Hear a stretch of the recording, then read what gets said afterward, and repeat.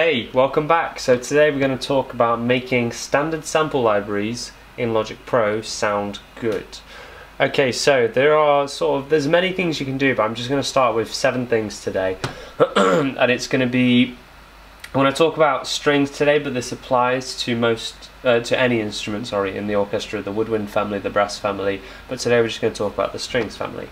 So, alright, number 1, let's get straight to it. Number 1 is choose individual string patches, not the multi-string patches, because they sound even less realistic than the single ones. What I mean by that is, when you go here, let me just show you, if you go to create a new track, new software instrument, it'll bring you here, you go across here, orchestral, strings, and you can pick, it's the same for brass, they have full brass like that, so it's the kind of similar sort of scenario. You've got cinema strings, full strings, modern strings, pop strings, romance strings, session strings, smart strings, string ensemble, studio strings. Don't use any of them. What we're focused on is doing them individually. So we've got basses, cellos, violas, violins 1 and violins 2. You can see I've already got this. Let me just delete this. I don't need this anymore. Let me just show you, I've got this all here. And I showed you in the previous video how to get the different articulations, so normal, legato, staccato, pizzicato. So if you didn't see that, make sure you check that out in a previous video, because you can access it all from here. That's all my different possibilities for violins 2, then violins 1 are all here, and so on. Same thing for cello and double bass. So I'm going to show you how to go from sounding like this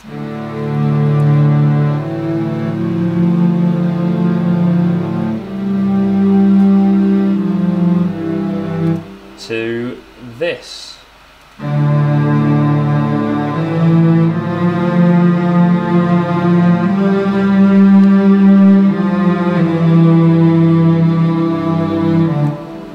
So it sounds better, sort of. You could do more. Let me just, that bit went over. So yeah, you can, there's not much you can really, you can make standard sample libraries sound good, but they go it can go so far and then you can't get much better. So the reason why is that they're very cheap samples, these ones. They're not very well done, a lot of them, but starting out, it does it. Like, that's what I've been using starting out. Like, that's, you don't need anything expensive to start out, especially if you're just starting out learning the stuff. Then use this. You don't need the expensive stuff yet.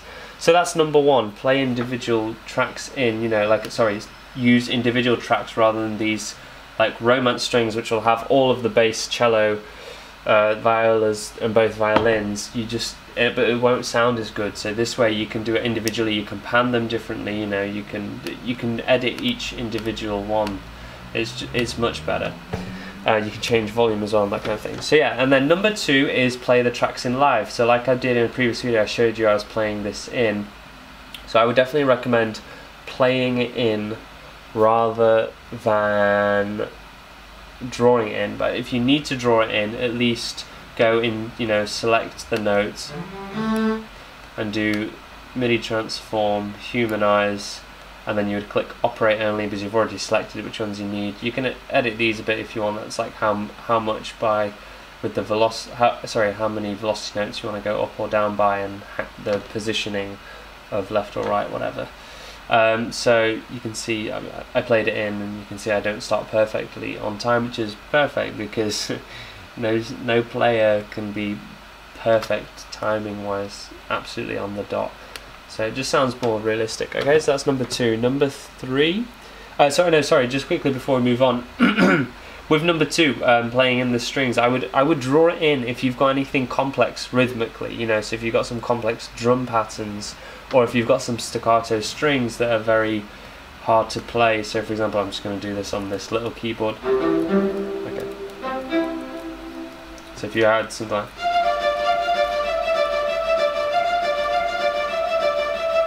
if that was quite sloppy, but if you find that hard to do, that anything like fast like that, just draw it in and then maybe humanize it a little bit, that kind of thing. Or if you've got some, you wouldn't really play that kind of thing, but you know what I mean. It's if you've got something that's ridiculous to play, especially like if you've got a MIDI keyboard or just your keyboard on your laptop, your MacBook, then yeah, definitely draw it in and humanize it from there. Okay, number 3 is volume automation. So what I mean by this is just flat. So let me solo it.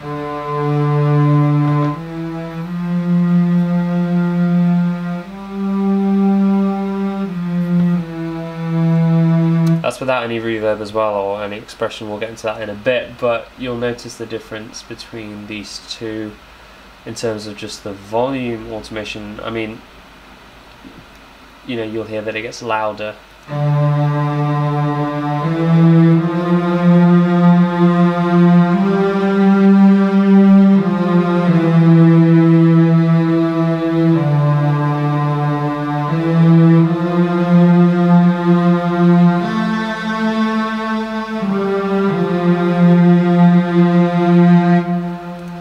Okay, yeah, just, you know, no real player is going to play just at the same volume throughout, you know, just playing like this, same volume. They're gonna move around.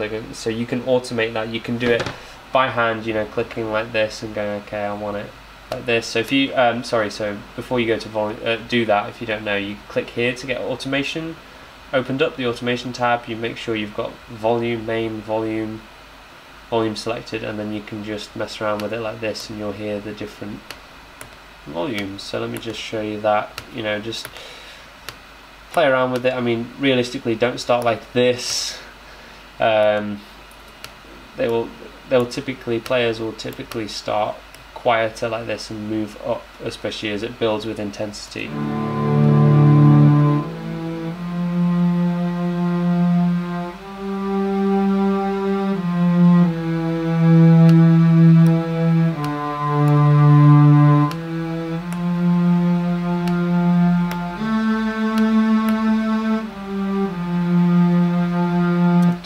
How loud that one is. That's why.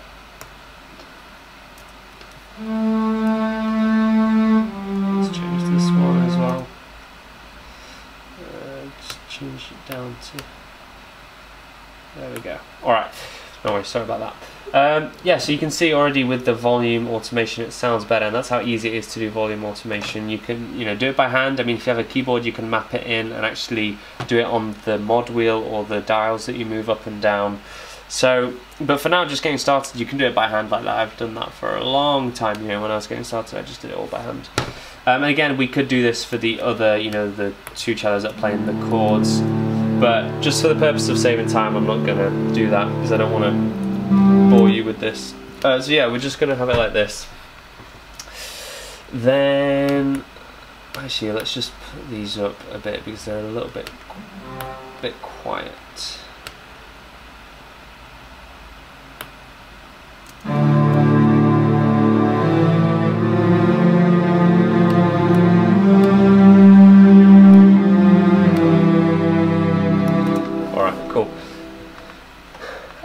Yeah, so from here, that was number 3, volume automation. From here, we can also do expression automation. All right, so you go into here, and it's basically how expressive you want the player to be able to put it in simple forms. You know, you're limited with what you can do with Logic's sample libraries. But if you use other professional sample libraries and you use something like Contact to load the sample libraries through, you can do so much with the sample libraries, with automation, this kind of stuff. So, you know, expression, all that. So don't worry about it for now though, you're just getting started. You don't need that kind of stuff now, you just need to practice what you do. But yeah, this is just to get it sounding a bit better. So you can go into here, make sure if you've not got it turned on, click this button, and here you've got note velocity at the moment, so that's how hard they're playing it. So you can go to expression. Another one you can do is modulation as well. You can do some different stuff. You've got volume there as well. So expression, we go in here. So this is how it just sounds flat.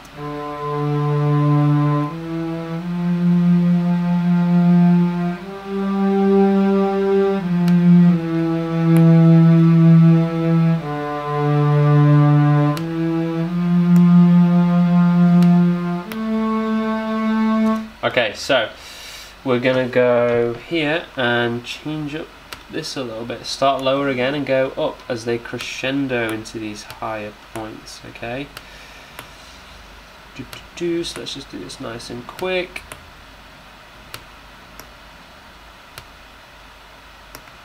So again, you'll hear the difference.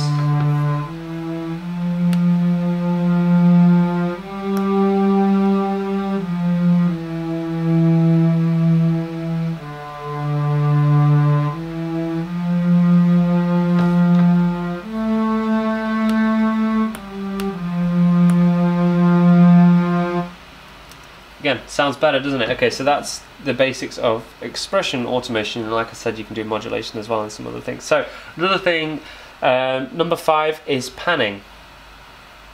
What are we on? Sorry. Number 5 is panning. So you can, obviously pan. If you were doing like full strings, you could do the cellos and bass to one side, and then violins and violas to the other side. Yeah. But if you're doing like a full orchestra, you can change that up and have like all the brass to one side, all the strings to one side, all the woodwinds maybe in the middle or spread out as well, all the percussion in the center or whatever. I mean, there's standard ways of arranging like the orchestra where they are like panned, where they would be in the room, but things are changing with, especially for writing for for trailer music and game music. It's different. It's not. They don't always have a live orchestra recorded for it. For film, of course they do, but for for a lot of trailer music and a lot of game music, it can be composed by someone in like a digital audio workstation like this in Logic. They'll just have better quality samples. So again, they're not all necessarily using the whole orchestra, so don't worry too much about it, but just bear in mind, just don't have everything in the middle. You want it nicely panned out. So I tend to have the melodies in the center, unless you've got a melody and a strong counter melody, but I usually do melody in the center, and then anything playing chords like the cellos, and I would have violas with it as well, and bass. I would have the bass in the middle, then cellos maybe panned to one side, violas to another, and violins even further left or something like that, then brass again differently. It's just play around with it, listen to other tracks that you like, and just listen out to where things are panned. You'll notice that not everything is in the center, so to just pan, you just go here. I'll just show you this. You'll hear it's panning to the left, all in the left speaker, now all in the right, yeah, that kind of thing. Okay, so let's move on to number 6, which is reverb. So I've turned the reverb off for this. Let me just get rid of these. So reverb just makes it sound more real, of course, yeah? So the easy way of doing reverb is going in here, Space Designer. Always use Space Designer, you can get better results. So you could do this and you have reverb. Okay, over the top reverb. Great, but you can't control it as well, so let's get rid of that plugin. So what I would recommend is clicking here and doing it through a bus channel. Okay, so you've already got these 2 channels which will come with these automatically, but if you want to create your own, you go in here and choose one that's not used. So any one of these, the ones that have these arrows and the names, they're already being used. So let's go bus 4, like so. I'll open it up here. So let me just show you. If you go into your mixer, so you press X, that's the shortcut to the mixer, you can see that, let's just get this up a bit. In the end part of your mixer here, you'll have, there's the 2 that come with the strings automatically, bus 1 and 2, but you've now clicked on bus 4, which is here. Bus 4, okay, so let's just type, just for example now, let's just title this new verb, verb short for reverb, that kind of thing. So you can either select the reverb in here, but I would just recommend, you can do it here, but whatever. So let's just do it here, reverb, you can do it here, because the bus 4 has, if you click bus 4, it will come up here as well, and you can click it in here, but you'll see as I add it in here, it will also add there. So let's go in here, reverb, again, Space Designer, stereo, okay? And you can see it's here. Now, I'm gonna just pick something, medium spaces.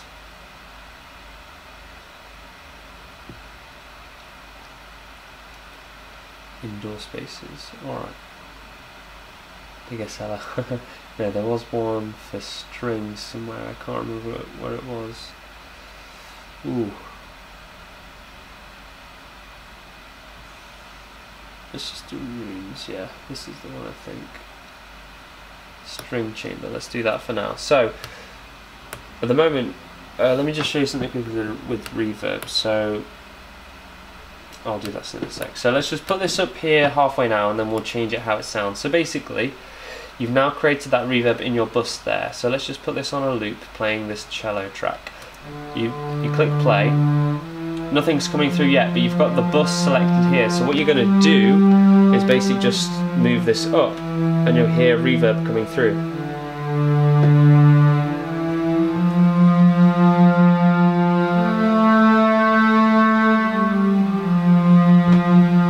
To that, yeah. So that's just already sounds better, but with the reverb. But the reason you do it like this through the bus is so that you can control how much of that effect is coming through. Because if you just had the reverb here,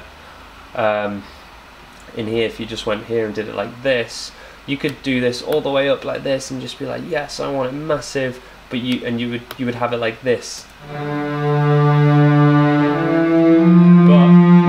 You can control how much is coming through and go until it sounds good.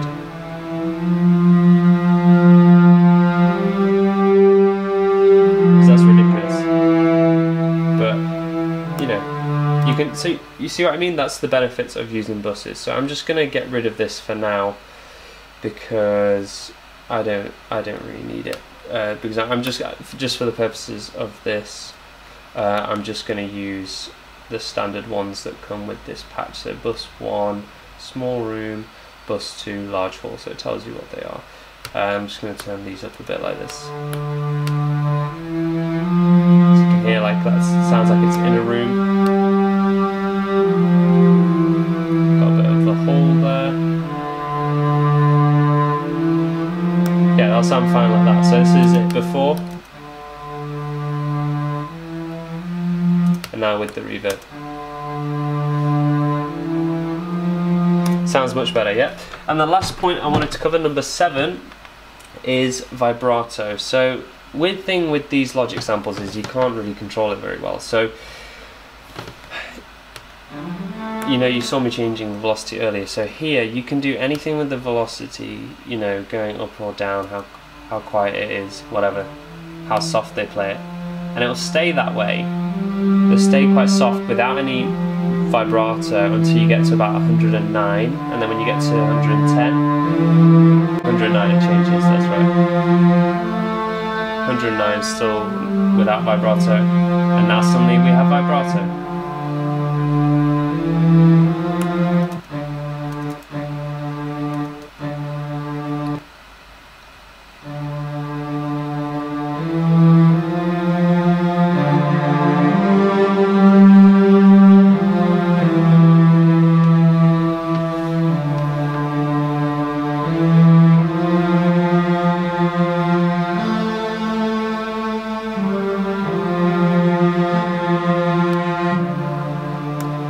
That already sounds much better than if we had it like this.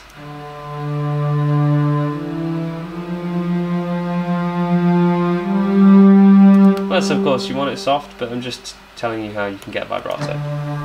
I just personally think it sounds much better with it. So these are the 7 things we've covered. So number 1, choose the patches individually, you know, do them like this, bass, cello, whatever. And in the standard composer template that you're going to get with this course, it'll be in one of the future videos, so look out for the download. You'll be able to actually just have this set out for you. You don't need to select it, I've already selected it for you. So yeah, number 1 is just choose individual string patches, not the multiple ones, they're ridiculous. But yeah, this goes for anything if you're using brass or woodwinds, you know, whatever. Yeah, so then number 2 is play tracks in live rather than drawing the notes in. If you need to draw them in, like you can't play a keyboard or it's a part that's too complicated to play in for yourself on a keyboard, then draw it in, then humanize it or move the notes around yourself slightly. Then number 3, is volume automation, okay? Number 4 is expression automation. Number 5 is panning. Don't worry about it too much though, just make sure everything's not in the middle, nice and spread out. Number 6 is reverb, and number 7 is vibrato, okay? So they're just some basic things to get you started with making standard sample libraries sound way better, okay? Just like, you know, going that extra mile. You know, you don't need to do this straight away. You can write your whole piece, your 3 minute, 8 minute, whatever you're doing. If you're doing something, you know, for trailers, which is what I do more, if you're doing just trailer music, then maybe write it and then do this sort of the final touches later on. I mean, I like to do it as I go with the trailer stuff, but if you want to do it at the end, that's fine. You can do that as well. You know, work with do whatever works for you, basically. Okay, so I hope you guys got some value from this. Let me know if you have any questions about this or any of the other lessons. You know, make sure you're in the mastermind and asking any questions that you need answering, and I will see you in the next video.